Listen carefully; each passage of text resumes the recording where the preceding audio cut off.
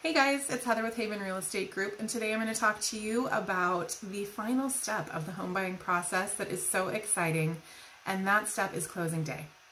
So we've worked so hard, we've looked forever, we've been doing creepy drive-bys of the property that we are getting ready to live in.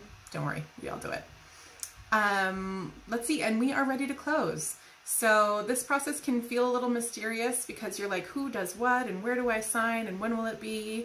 Basically what's going to happen is once the lender is all done with your loan, they're going to send the loan documents over to the closing company, and the closing company is going to generate a settlement statement which shows exactly how much you're going to need to pay, how much you need to bring to closing, and they will reach out to you to schedule the appointment to sign and also let you know how much your charges are going to be, if any, however it's working with the loan that you're doing.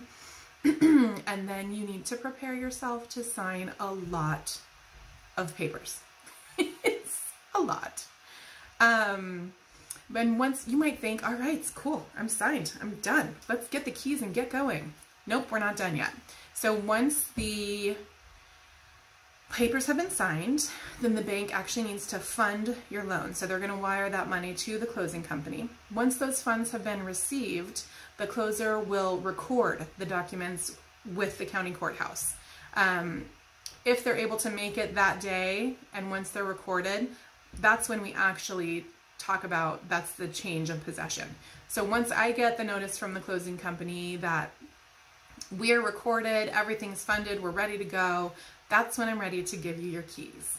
I mean, it depends on possession. Maybe you've agreed to give the seller a few extra days, and then you'll get your keys when they're ready to go. But that's it. So be grateful, be happy. It's done. If you are ready to get your seat at the closing table, give me a call. I would love to help you.